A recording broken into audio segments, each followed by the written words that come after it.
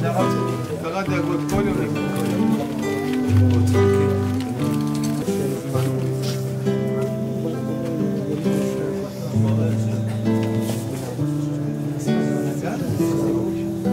הרב יש לו שיר למעלו וסגבי הקרנינו למעלו, יש לו הרבה שירים. זה רחמים, הרי זה לחן של רב חיים בנט. אז רב שלמה הוא היה סולן בתור ילד, נכון?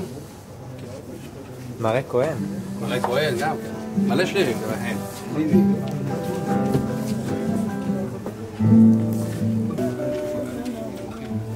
יהי רצון שיהיה לך מוחין בגדלות ותעשה חיל ותמשיך להוציא עוד ניגונים בעולם.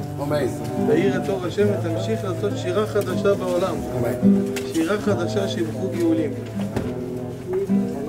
למה אומרים שירה חדשה? אתה יודע, אומרים שירה חדשה כי אומרים שאיך באמת אפשר להגיד שירה? עם ישראל יוצאים ממצרים, נכון? הגיע ים סוף להיקרא והמים להם חומה מימינם ומשמאלם והם עכשיו צריכים להגיד שירת הים. אז זה שיר שנאמר בנבואה, כי זה גם שיר שנאמר לעתיד לבוא. עכשיו, איך הם יודעים כל אחד מה לומר? אז הגמרא אומרת שמשה אומר והם חוזרים וכולם ביחד כל השיר, גם השבחים שהיו לקדוש ברוך הוא, גם עם את ההלל שאומרים. אז זה אמר דוד, וזה אמר ישי, וזה אמרו האחים שכינו בדוד, אבל מעשו הבנים הייתה לראש פינה, מת אדוני הייתה זאת תפלת בן, זה אמרו אחי דוד. אבל מה יש פה הרמז להגיד לנו, בשרים בדף ק"ט, אבל מה הרמז פה ללמד אותנו? ולהגיד לך שעם ישראל יוצאים ממצרים, וזה היה פה מן רוח הקודש, היום רואים בתפילה אחת שכבודו יודע, בטח ששרים ביחד, זה כמה אפילו מניין, קשה שיהיו באותו קצב של שירה, מניין. פה זה כל עם ישראל יוצאים ממצרים, 60 ריבו כולם, שרים מילה במילה ביחד, בלי טעות, וכולם ביחד שרים. לכן אנחנו אומרים שירה חדשה שיבחו גאולים על שפת הים. זה היה שירה חדשה, כי זה לא הייתה שירה שהייתה בעולם, שאפשר לשיר כולם ביחד, אז זה נקרא שירה חדשה. זה הפשט של הדברים, למה זה נקרא שירה חדשה, כי כשעם ישראל אמרו את שירת הים, זה פלא ששומעים כל כך הרבה קולות שלא פוסלים את הקול השני. כשאתה שומע קדיש ושומעים ביחד בתוך הקדיש, זה אומר מסיים באמן, אז צריך לענות אמן ואמן. צריך לענות לקדיש הזה, אפילו שבתוך מניין אחד נאמרים קדישים שונים מהאנשים, והקדיש יוצר בלבול, כי זה אומר קדיש מתחיל ובדיוק אחד פותח איתו בקדיש ולא מצליחים לעמוד בקצב, אז אתה עונה אמן. אם זה בשיעור אחד בזמן, אז האמן הזה עונה גם זה, הוא יעלה גם לזה וגם לזה. אבל אם קצת יש הפרש ביניהם, אז אני עונה אמן ואמן, אני עונה גם לשני. אז אתה אומר, זה בקדיש, שיש מניין. תראה לך מה זה יציאת מצרים, שכולם שרים ביחד שירת הים, וכולם מצליחים לעשות את זה בפה אחד, בלי טעות. אז בשביל זה אנחנו רואים שירה חדשה, שיבחו גאולים. לכן זה נקרא שירה חדשה, כי זה משהו שזה דבר כזה לא היה בעולם. עוד לא שכולם שרו, והקדוש ברוך הוא מאוד אוהב שירה. במסכת סנהדרין בדף צדיק ד' עמוד ב' כתוב ביקש חזקיהו הקדוש ברוך הוא לעשות חזקיהו משיח וצנחריב גוג, ובגלל שחזקיהו לא אמר שירה, לא זכר, ופרק שירה זה כמעט ראש על משיח, בדיוק, פרק שירה, ראש על משיח, כי לשם מטבח יש אהבה גדולה שאדם שר וזה מזמר ומודה לפניו, ונבוכדנצר שאמר שירה לקדוש ברוך הוא, ודוד המלך שקדוש ברוך הוא מאוד אוהב שמשוררים ושרים לפניו, ובשעת השירה תתכוון לפאר ולהלל ובאמת לייחד את שמו של השם, כי זה ניסיון שהזמר, בשעה שהוא שר, האם הוא מזמר בשביל להשמיע קולו, או האם הוא מזמר בשביל שישתמע קולו למעלה. אז פה הוא צריך תמיד כל הרגע, בזמן השירה, לכוון, להשמיע את קולו למרום, ולא להשמיע את קולו. ואז כל רגע של השירה הוא בכלל מהלל את השם, והקדוש ברוך הוא מושיע אותו רק בהשמעת קולו בלבד. וזה נאמר, וירא בצר להם, שהשם רואה את כל הצרה שלו רק בשומעו את רינתם.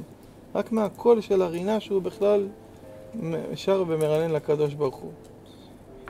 יהי רצון שכבודו יצליח להעיר עוד ניגונים בעולם ולעשות חיל. אמן, נו, איזה פזמון עכשיו. במסכת ברכות כתוב, אבקש החברו ונאמר תחילה.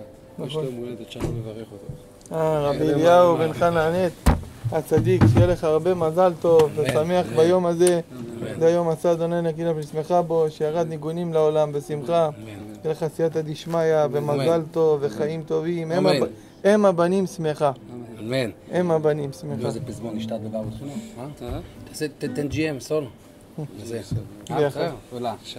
שיר שהרב מכיר, לא? מכניס הרב הרב מכיר, לא? כן, אני מכיר. סול? אתה בסול? סול?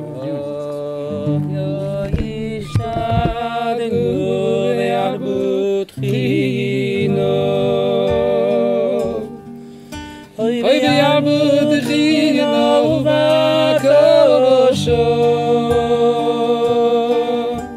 אוי לפני מלך כל רום וניסו מלך כל רום וניסו ישתדלו ועדכונים אוי ועדכונים בקורשו אוי לפני מלך כל וניסו אוי מלך כל וניסו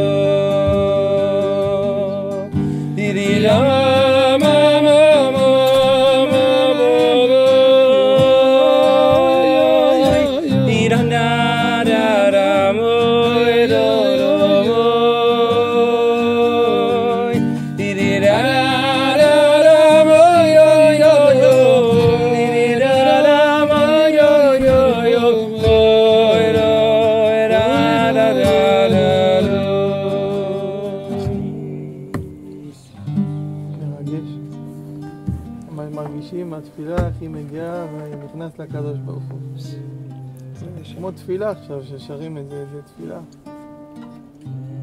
רצון שתצליחו ותפעלו כל טוב בכל העניינים שלכם.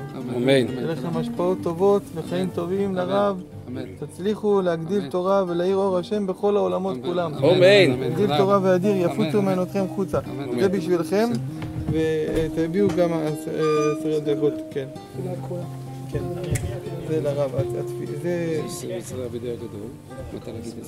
זה כדאי, אני ממליץ תמיד לקרוא דף ביום, תמיד זה טוב, זה ממתק הרבה דינים וזה תשובה, נקודה שהיא על כל התורה התשובה הזאת, זה עשיתי מהדורה חדשה ופה שפתי איזו תשובה שכתבתי בסוף, אבל זה תפילה שחיברתי על שלוות נפש, זה מאוד יעזור לכבודו, גם הדיבורים פה, יראו את התפילה, את המילים, זה ממש יועיל, בעזרת השם. תודה רבה. תגדיל תורה ותאדיר, יחוצו מעינותכם חוצה.